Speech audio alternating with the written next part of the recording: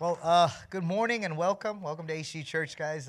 Just want to say I'm glad you guys are here this morning. I pray, like I said, your hearts are opened and you're ready to receive this morning's word. Every season when we do our family series, I always ask some of our leaders in the church to share a little bit. And so this morning we have the great, awesome opportunity to hear from Brother Ryan Galvin, our youth leader. Him and his wife Valerie, they lead the youth here at HD Church, and they've been doing their very best to just keep these teenagers connected. But if you don't know a little bit about Ryan's story, he's got a great testimony of how God really just brought him back in and secured his faith. And so now I know he'll tell you a little bit about it, but he was not former. He's a Marine. Yep, once a Marine, always a Marine. And served in the infantry and did some time overseas. And God brought him back, and then now he's married with a family. And so I know he's less than me, right? He's only like 4 years in, right? Is it 4? Yeah, he's only 4 years in. So I always put that disclaimer out. I know he will too. But would you guys do me a favor and welcome Brother Ryan Galvin?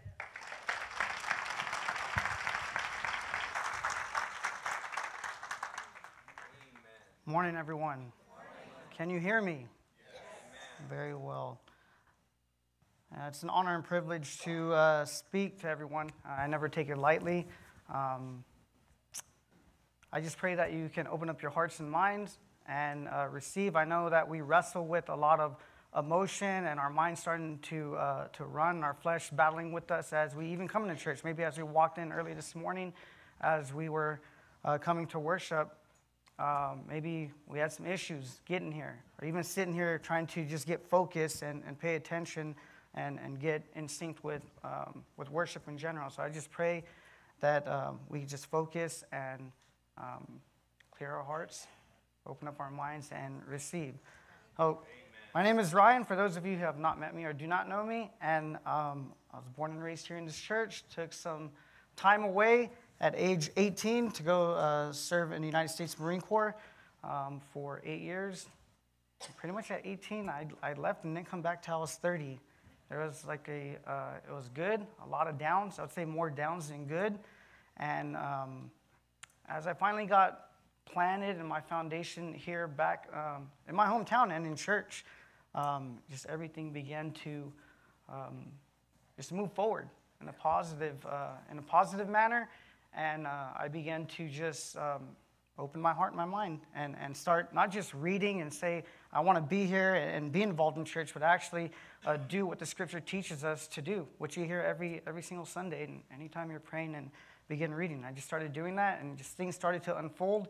Any issues that started to come my way, what does Pastor Eric always say? How are we going to respond to any of that? How are you going to respond? If you desire to follow God, how do you respond to that? So a lot of my responses, even during the troubled times or when I feel things aren't going my way, my responses to that are a lot different. It wasn't how I used to act before or respond when I was younger. I am married. I have been. I still am. I am married. Bear with me. 4 years, 1 month, and 28 days.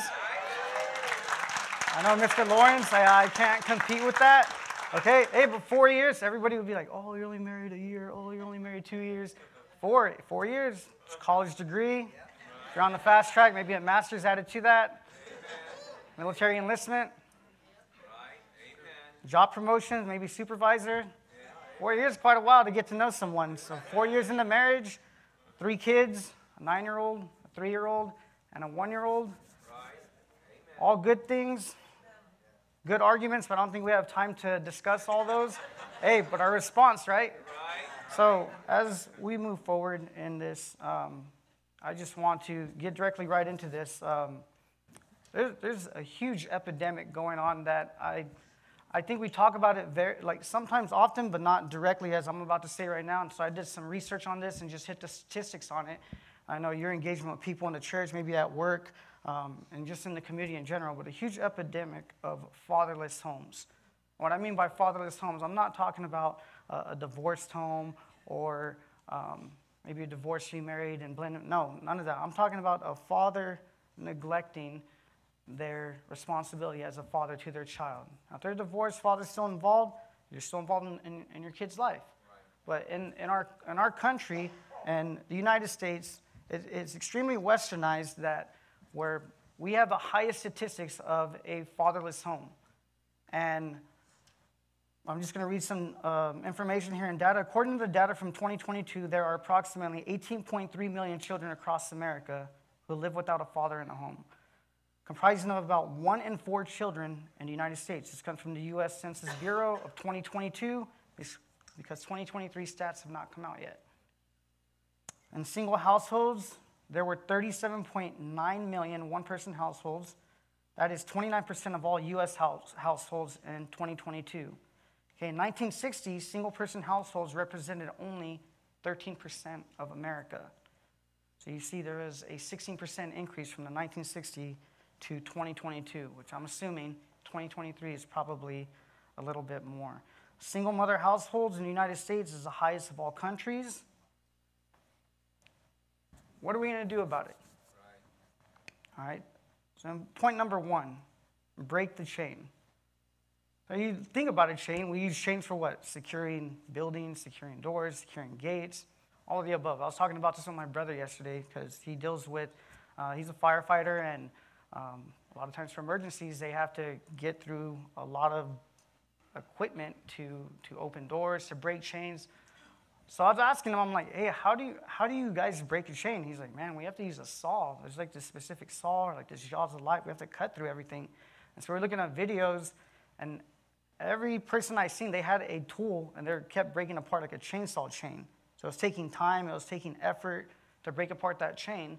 And then also it showed in YouTube videos other people as a partner grabbing bolt cutters, and they're using double force to crack that link in that chain. All right, so you see where I'm going with this, okay? It's a generational thing within the genealogy as to why this continues to happen. Like we sit here, we come to church, okay, but what are we doing to apply that into our lives? So in the book of Genesis, we have the start of our genealogy, and it shows a starting point at Genesis 4. You can just write this down, and I'll paraphrase through it, but Genesis 4 through 46.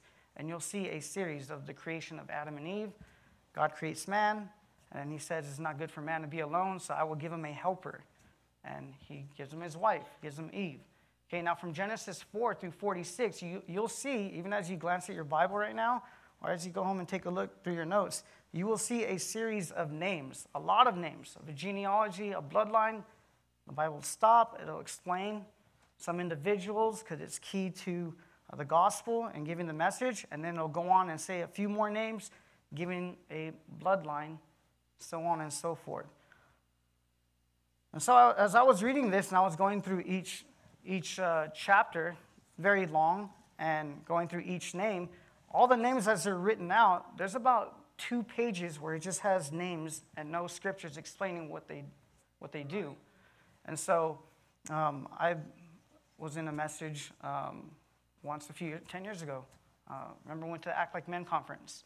A few of us went to that. And there was a pastor by the name of Mark Driscoll, and I read his commentary on it, and a few other pastors, I read their commentary on this. And why isn't there no relevance to these names in the genealogy that leads to Jesus and the birth of Jesus, but there's no relevance to these people? It's because they had no relevance to the gospel. All they were was just a bloodline. So ask yourself this: what am I leaving behind? What genealogy am I leaving behind with my family, with my friends? Okay, am I going to be that, I have no other way to say this, but am I going to be that weak link in the chain that just continues with divorce and sadness and depression and anxiety and everything that has been generational within our family? Or are we going to grasp what we're taught here every Sunday, go over these notes, apply them, and then start actually doing them? So as we move forward, we look at Psalms 107, verses 10 through 16. Psalms 107, verses 10 through 16.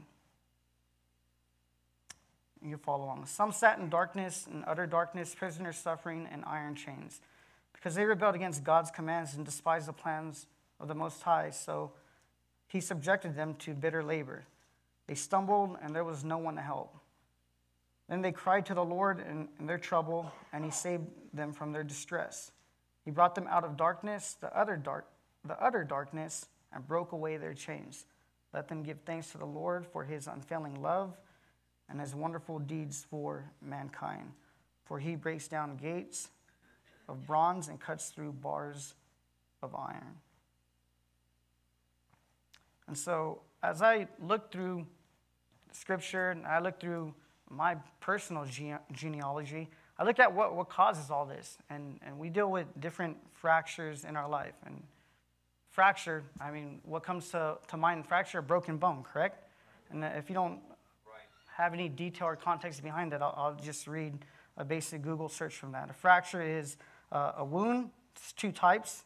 When a fracture happens, it is classified as either an open or a closed wound. An open fracture, also called a compound fracture, where the bone breaks and pokes through the skin and can be seen. Or a deep wound exposes the bone through the skin. A closed fracture, also called a simple fracture, the bone is broken, but the skin is intact. So internally, break a bone, no one can see it, or maybe, but it's not sticking out of your body. So think about this as your own personal fracture. All of us have them. It's all our internal sin, the way we were raised, experiences we've had growing up. We all have them. Some of us show them outwardly, just like this definition gives us. Some people, even in church, you're walking by, try to smile and say hi, they're just mad. And in church, it's good morning, right. Or don't even say anything. You're like, all right. Right on. Our internal fractures, like myself, where you mask everything with sarcasm. If sarcasm was a love language, I'd be number one at that. But you mask it with sarcasm, you mask it with pictures and filters, hiding everything, but deep down you're just really hurting. And so we look at our first initial fracture in Genesis 3:6. You can just write this one down, and I'll paraphrase through it. But in Genesis 3:6, we have where our first fracture comes into humanity of Adam and Eve, where Eve takes a bite of the apple after God directed them not to, directed Adam to look over her, but Scripture doesn't tell us where he was. I mean, look after your wife, Adam. Don't let her do this. Lead her. But the Scripture doesn't tell us. So we have our first fracture in humanity. Well, my personal genealogy and my fractures, it's a blessing and a curse of this gift that I have. It's nothing crazy. I just remember dates from when I was little. Well, I'm still little, but when I was younger. You want to know what? Pastor Eric would have said that to me, or some of my friends. Oh, you're still little. But, okay. My personal genealogy, I remember so many dates, so I'll just go over 3 fractures of my life. I don't live there, I don't hang out there, but I help others with them. I help your youth, your kids, your teens. I tell them everything. I'm transparent with them. That way they know, like, hey, we're real. We're gonna talk about this. We're gonna get through it. Not from what I said, but what the Bible says, and let's do this together. Let's dive in this together. Let's understand. Okay, and then let's move forward from this. Amen. So my first fracture, experiencing my parents' divorce. My second fracture, 19 years old, experiencing death.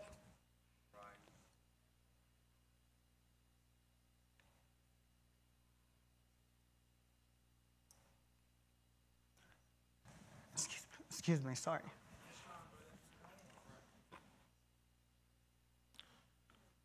Different friends, family.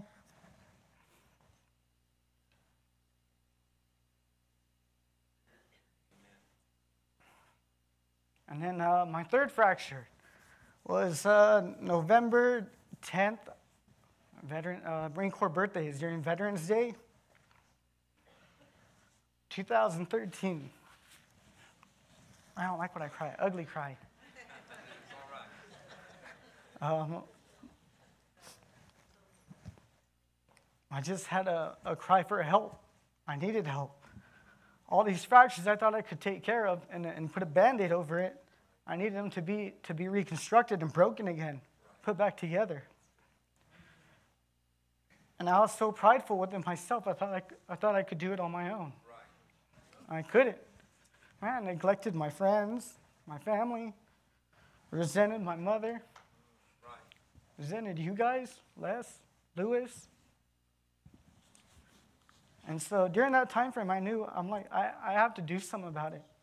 I keep masking everything with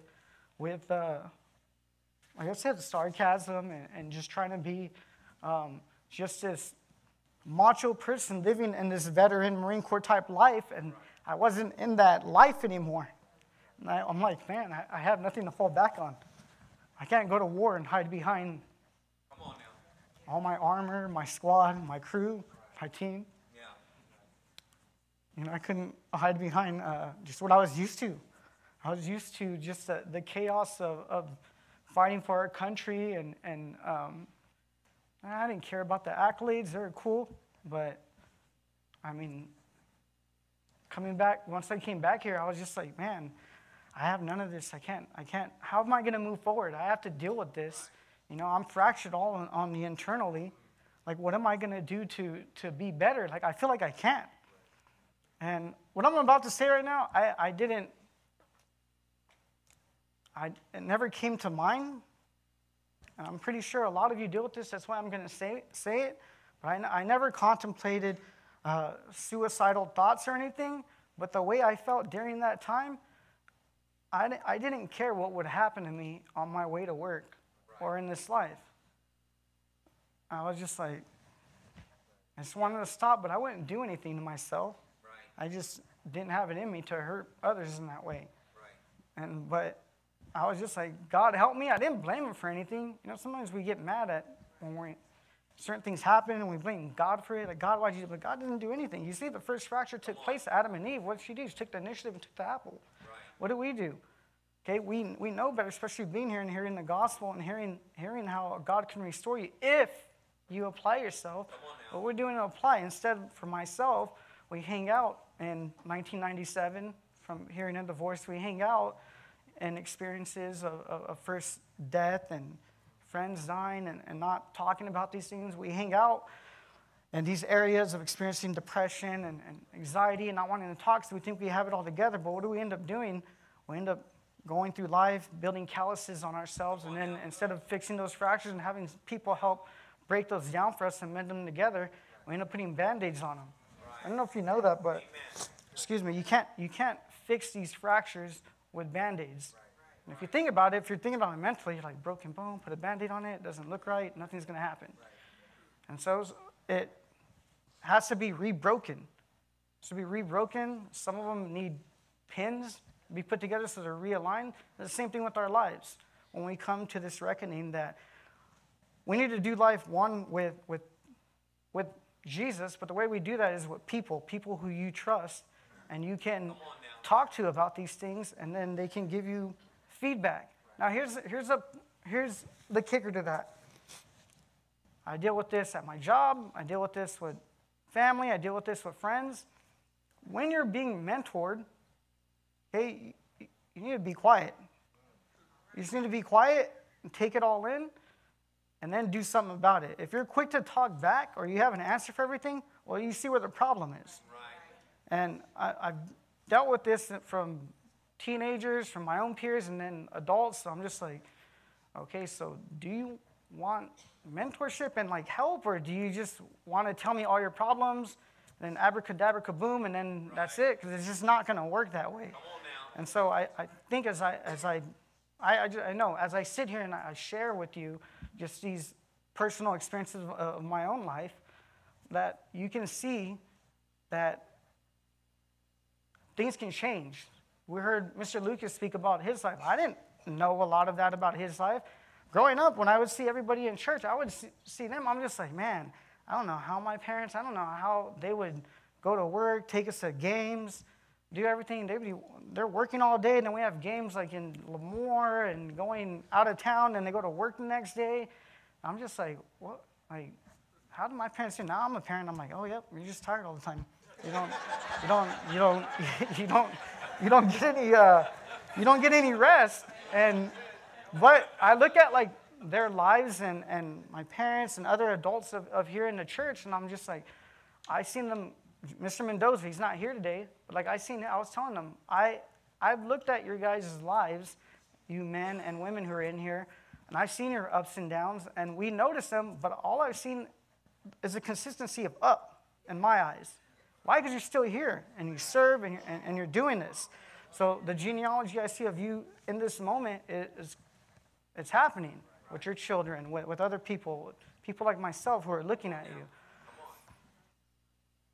And so as we move forward, we're in point number 2, intentional forgiveness. Pastor Eric talks about forgiveness so much, and that's important. You can see from point number 1 of just me giving you minor details of the fractures I had in my life. I had 0 forgiveness. I just had a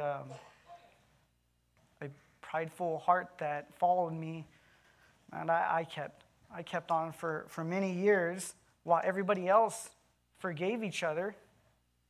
My parents, who divorced, who are now happily married to their spouses, sitting here serving at this church. Now I know, okay, wait, here we go. I got to say this too, because I know even in church, our minds start going like, what, huh? Get to know who they are.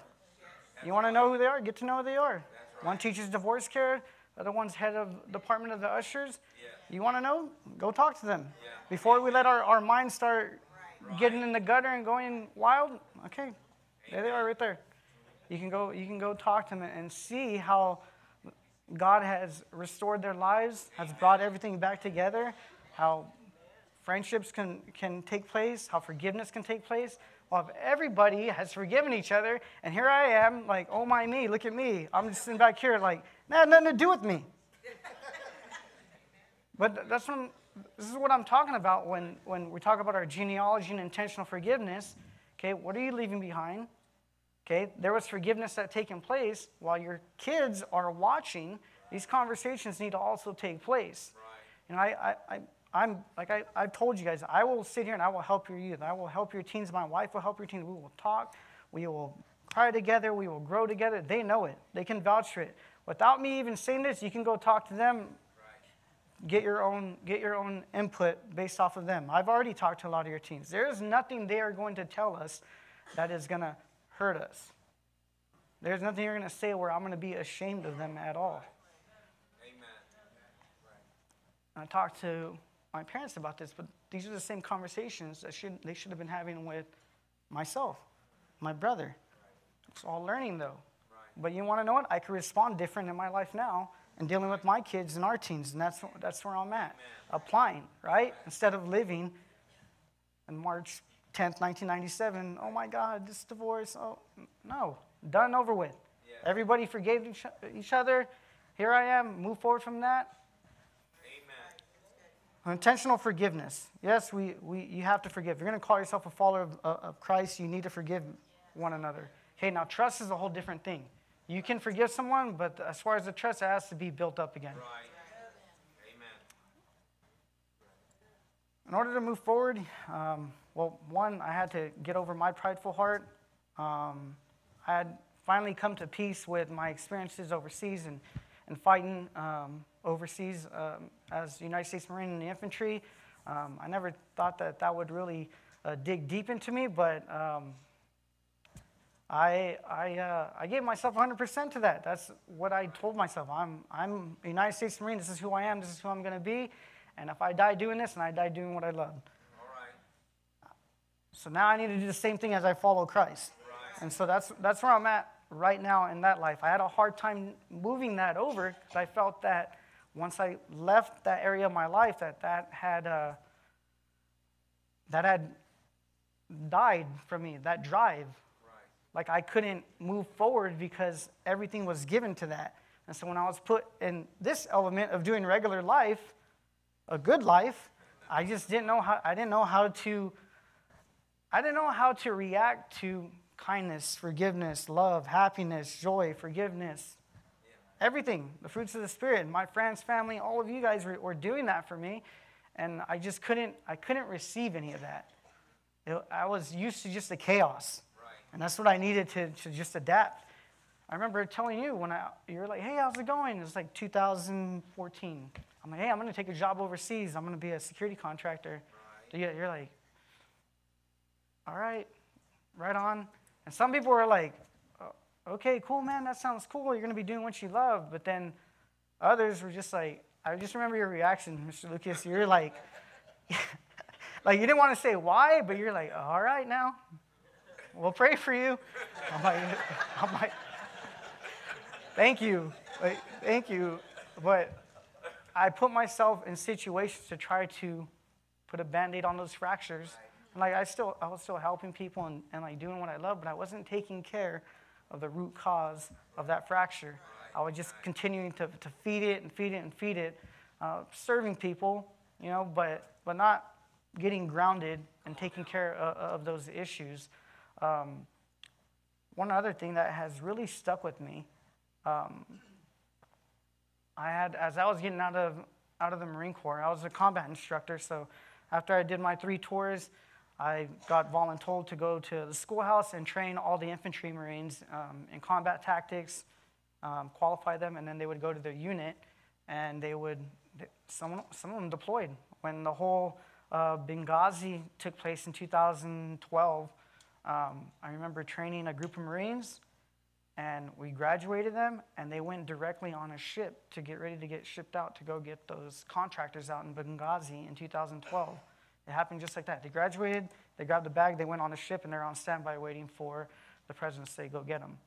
And it was quick. So we used to train these guys, and then I got promoted to the schoolhouse, where I do kind of similar to what I'm doing now, but in all combat tactics and teaching, and then go evaluate them. So it was my time to either re-enlist or get out. And I was talking to, I remember Pastor Eric about it. I'm like, man, I think I'm going to get out. I want to go on that Philippines trip you guys are going on. I can't do that being a United States Marine anymore because it's the needs of the Marine Corps, and they tell you what you're going to do. That's it. And so I'm wrestling with this, and finally I just reached a point where I'm like, man, I did everything I wanted to do as a United States Marine. I want to retire at this job, but, I'm just going to keep deploying. During the time, we're still at the time of war in Afghanistan, so I'm probably going to finish this out until I retired. I'd actually be retiring this August if I would have stayed in. I don't know if I'd be alive, but I was just wrestling with this, so finally I just came to that conclusion of I've done everything I wanted to do. It's time to go to the next chapter of my life. Let's move forward. So my leadership brought me in. Leadership, 2 things, okay? Good leaders, they'll give you that constructive criticism, okay? Give you some mentorship, and then you make a decision from there. Bad leadership will manipulate you and bring you down. Now, these leaders had really good intentions. I was with a sergeant major and a battalion commander, a lieutenant colonel. These are like the big dogs in the Marine Corps. They make the shots when you're over there overseas. They call the shots.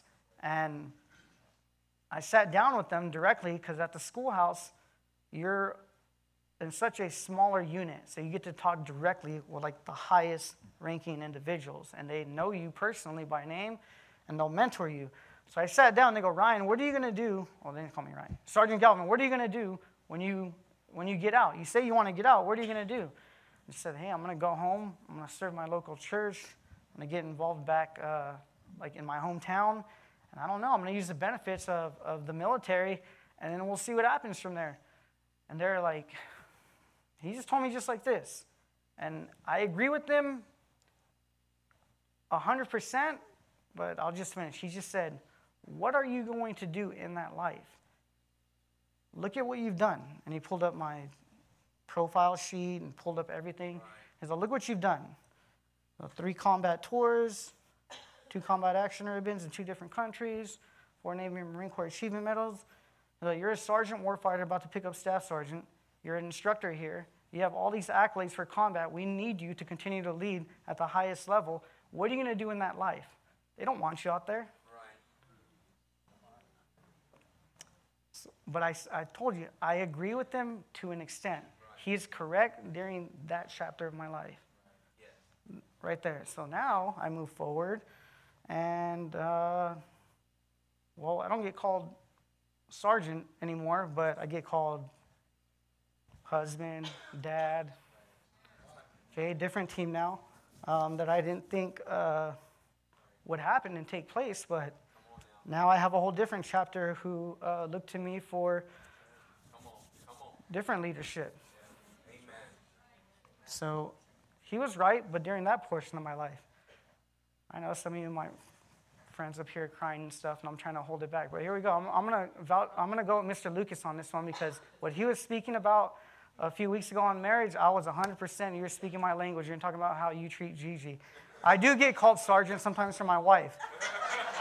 So I'll put it out there, okay? I'll go right there, because you're speaking my language and you're talking about everything about how we should treat our spouse. And our next point, your inner circle. This is point number 3. Your inner circle. In Proverbs chapter 18, just FYI, for our youth, we are going through the whole book of Proverbs.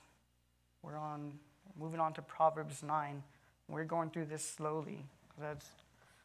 We teach and mentor. I just want some feedback from them. So we're going through that book and taking our time through that. And it has been just very good, just with the wisdom and the feedback that your teenagers,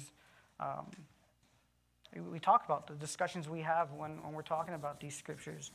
So in Proverbs chapter 18, verse 24, some friends may ruin you, but a real friend will be more loyal than a brother. I'm going to read that again, because there's some of you that have these friends that are just like this. Some friends may ruin you, but a real friend will be more loyal than a brother. In Proverbs chapter 17, verse 17.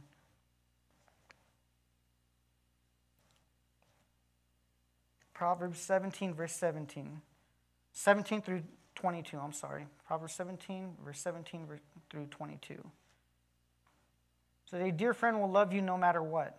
And a family sticks together through all kinds of trouble. I'm just reading it from the scripture, okay? It's stupid to run up bills you'll never be able to pay, or to co-sign for the loan of a friend. Save yourself the trouble and don't do either one. If you love to argue, then you must be in love with sin. For the one who loves to boast is only asking for trouble. The one with a perverse heart never has anything good to say. And the chronic liar tumbles into constant trouble. Parents of a numbskull will have many sorrows, for there's nothing about his lifestyle that will make them proud. A joyful, cheerful heart brings healing to both body and soul, but the one whose heart is crushed struggles with sickness and depression.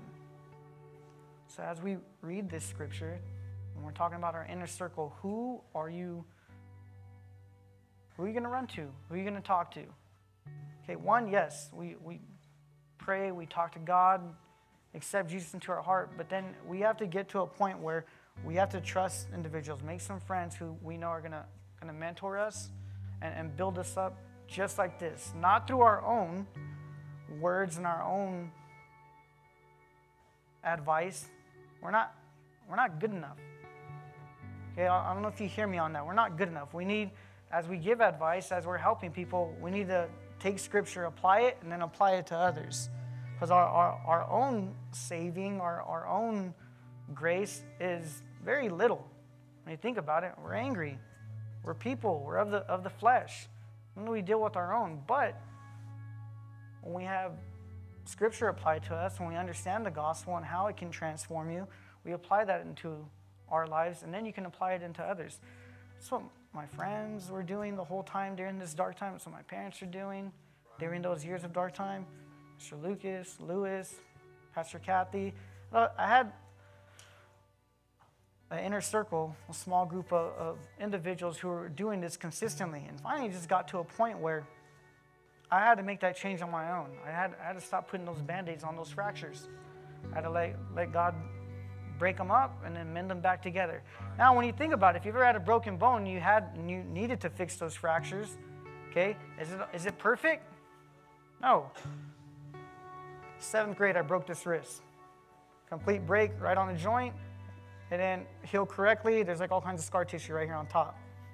Does it work? Yes. Helps me with jiu-jitsu, good grips, all of the above. This finger in jiu-jitsu, you can't see it, but maybe you can. It looks like a Coca-Cola bottle. It's fat right here in the middle. Okay, I broke that training jiu-jitsu. I remember it broke completely, and when I popped up, I didn't want to look at it, and I just went like this and popped it back in. Immediately, so I can continue training, because I'm a weirdo like that, I just grabbed tape and taped them both together, and I just trained the next 6 months like this with them together, continue to train. Therefore, there's scar tissue. My friend's shaking her head. There's scar tissue, and there it is. So our wounds, they're not going to fully heal at 100% like they used to be, but they'll be functional again. Okay? Same thing with our lives. No matter what happened, no matter what fractures you had in your life, you let God mend them back together. You let people mentor you and bring them back together. You're not going to be perfect or awesome. That's okay. But what are you going to be? You're going to be functional. And guess what? With those functions, not only are you going to help yourself, you're going to be able to help others as well. Church, let's stand.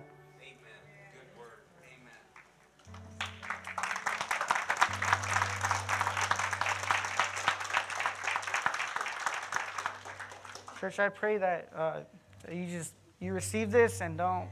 I'm just a messenger. As we walk out of here and we pray, you're probably going to be wrestling already with your flesh. If you're not now, like, do I follow this? Do I talk to people about this? I don't think they're going to understand what I'm going through. Man, I went to war. What do you do in war? I volunteered for war. You don't have to tell me to go. I wanted to go. Now, I'm not like, oh yeah, I'm a fighter, I want to go. I was like, no, I want to be a defender. I'm a defender. That's what I want to do. I want everything that the Corps has to offer and defend it. But I didn't know the repercussions. They don't train you about that. They just teach you to do one thing. Go and make it happen. Okay, so now listen. Your family, your friends, if you're single, your friends, okay? Your family, if you're married, your spouse, your kids, they're looking at you for the same thing. Okay?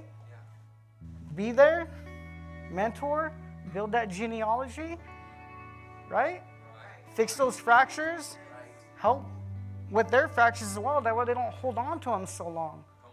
See, my kids, that's what I'm doing with mine. I want them to see how quickly I can forgive my wife, how quickly she can forgive me. And we've gotten a lot better at that. And she held on to him for 3 days. I don't remember 3 years ago when I spoke. 3 days. 3 days she held on to that. So it's quick, okay? Love, forgiveness, all of the above. Amen. So church, let's pray. Father, thank you for bringing us here today. Thank you for the time that we get to spend together. I pray that you help us break these generational curses in our life. Help us break these chains that will not have no relevance to our life, Father. We pray that you can help build us up and build us with your love, your peace, your mercy, your forgiveness, Father. Help us forgive others. Help build our hearts, Lord. Help us with intentional forgiveness, Father. Let's have purpose, your purpose behind our forgiveness as we pursue you, Lord, and as we pursue our spouse, our friends, our family, Father. We thank you for friends who can mentor us and build us up. Thank you for your grace and mercy that's upon our life. Thank you for going to the cross, Lord, for our sins, Lord. Thank you for making this real for us, Father. We thank you. We love you. In Jesus' name, amen. Amen. Church, I pray that you have a great day and you receive that. Love you. Have a good day. Well, good morning, church. Good morning, good morning. I pray and hope that you are all doing well. And if you are not, then I pray for you and I stand in faith with you and believe God with you for whatever it is that you are believing for. I know our team is still in the Philippines. If you've seen any of the clips, man, we just picked up right where we left off in 2018 or 19. Which one was it? 19. This is the last year we were there. But they're there and they're doing. It's awesome. They're doing what we've been doing for many years, ministering to the people and just reconnecting. I know everybody was so glad to see each other there, and Pastor Vin and Imelda and Melvin. You guys remember Melvin? Awesome man. He's a man and a father and a husband with many children now, and so he's living that life and letting the grays come out, And I know Blessing, I think that's where they're at right now. I believe they're in Ormoc with Blessing and Pastor Mimi and John. Yeah, it's Jan. But they're there, and so I know we have a little video in a minute that we're going to show, but they're there, and they'll be back late Wednesday night, and so we'll get to see them on Sunday and hear all about it. But we're here this morning. Amen. Come on now, we're here this morning. And I have the opportunity to receive this morning's tithes and offerings.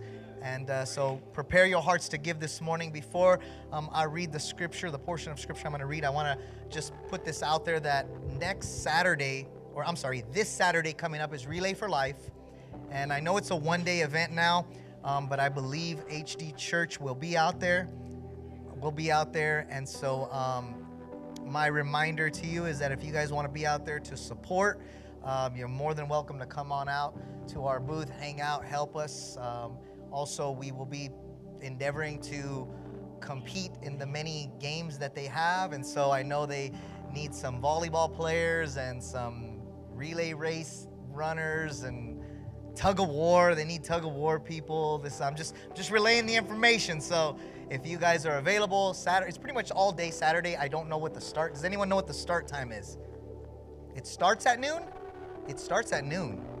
Okay, so noon to what? Do you know, Annie? Noon to 4 or 5? Okay, so noon to the evening, so 8 o'clock. So noon to 8. But we'll be out there, so if you guys want to come on by and help out, we'll be there. If you have your Bibles, go with me to Ephesians chapter 3. Ephesians chapter 3. And I'm going to receive this morning's tithes and offerings. Ephesians 3:14, I'll start there out of the Passion.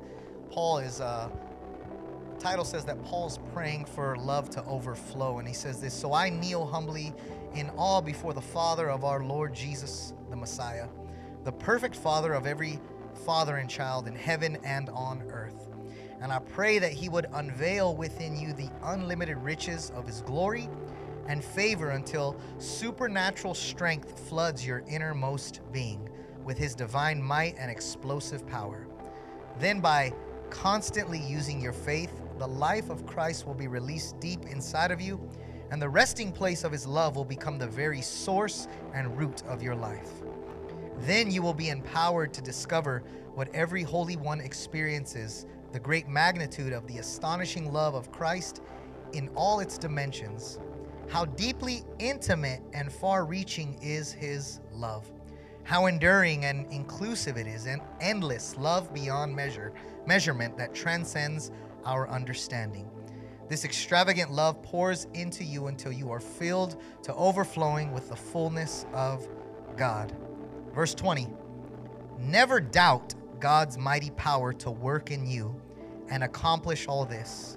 He will achieve infinitely more than your greatest request, your most unbelievable dream, and exceed your wildest imagination. He will outdo them all, for his miraculous power constantly energizes you.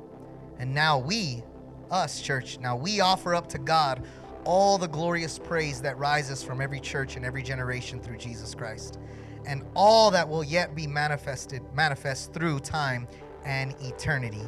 Amen."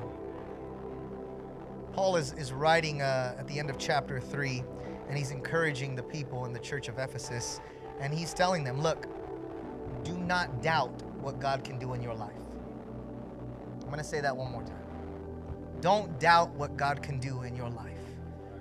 You know, earlier I said, and I know this as human beings, because we operate in time and God doesn't, it's harder for us. Because for us, that's how we are. We have timelines, right? We have dates, we We set things. We know when things are going to happen. We're in the second quarter of this year, right? You know, better pay your taxes, or hopefully you get something back. But the tax man waits for no one. And so the IRS does not play. We understand how time works. God doesn't operate in the time that we do. He's infinite, right? So it becomes sometimes hard for us to keep our faith intact with God when we're believing for certain things, because we desire that for them to happen right away. But Paul's writing and saying, man, do not doubt God's infinite power, his explosive power, his supernatural power, his favor upon your life. Now listen, at the very end, he says, now we offer up to God all the glorious praise. So verse 20 says, never doubt God's mighty power to work in you and accomplish all this. He will achieve infinitely more than your greatest request, your most unbelievable dream, and exceed your wildest imagination. He will outdo them all, for his miraculous power constantly energizes you. And 21 says, now we offer up to God all the glorious praise that rises from every church and every generation through Jesus Christ. One of the things that I think we miss at times is that, and not all of us, but maybe some of us, is that one of the ways we praise God is when we offer God a gift. And I know this is even hard for us to kind of wrap our minds around, right?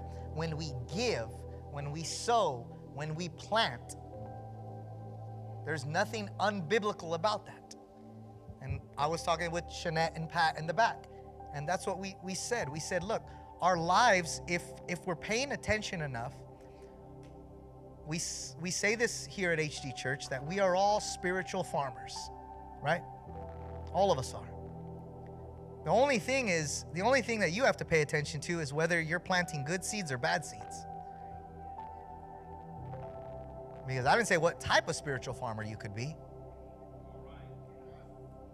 Right? So if you're sowing seeds that are not good, your words are not good, your words are negative, you're angry all the time, you don't know how to forgive, right? That all can change, and that's the beauty of God.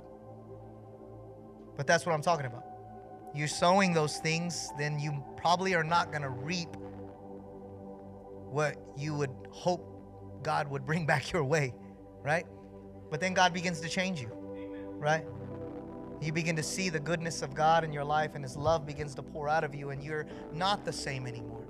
And now when you want to be negative, you endeavor and you fight back against that, and you speak the word of God over your life and over your situation. And then when you want to get angry, you're quick to listen, and you're slow to speak, and you're slow to get angry. And so now you're not the same person anymore. And then you're learning how to forgive, and you're learning how to apologize, and you're learning how to say you are sorry. And now you are the encourager. Now you are the uplifter. Now you're the one bringing goodness to other people. You will reap what you sow. And it's the same thing with giving, right? I don't doubt what God can do, because I've already seen what God can do. And we're here every Sunday, and our doors are always open. And you know what I love? I love that our doors are open, and it doesn't matter if you're here one Sunday and then we don't see you for a while and you come back. Our doors are still open, and we still love you, and we still want to tell you that God still loves you and that God wants to have a relationship with you. But listen to me, but these doors stay open because of what you plant. That is seed going into what we would call good ground. And so now we get back to what we just talked about a couple weeks ago. Seed, time, and harvest. We're planting good seeds because we know that the principle of seed, time, and harvest is that God will bless, that God will bring, that God will prosper when we give. So now we offer up to God all the glorious praise. And one of the ways we do that is when we give. And that's my encouragement to you this morning, is it's up to you. You decide in your heart what you do here at HD Church. This is your home. You're sowing into it. Thank you. Appreciate that. Ushers, you guys ready? Amen. Amen. Let's pray. Father, we thank you this morning, Lord, for every man and woman, every young man and woman that is has sown a seed this morning, Lord. I just thank you. I believe what your word says. I believe the principles of your word, Father, and we look to you as the author and finisher of our faith, Father. And so I thank you, God, for this church, for these people, Lord. I believe, God, your word is true. Your word, what your word says, you will do, Lord. And I pray that we're patient in the times where we need to be patient, God, and we keep believing and trusting in you. And I know, Lord, we will see and we will reap a harvest. And so I just pray for everyone this morning, for their seed sown into this good ground. Through time, Lord, you will bring a harvest to them. In Jesus' name, amen.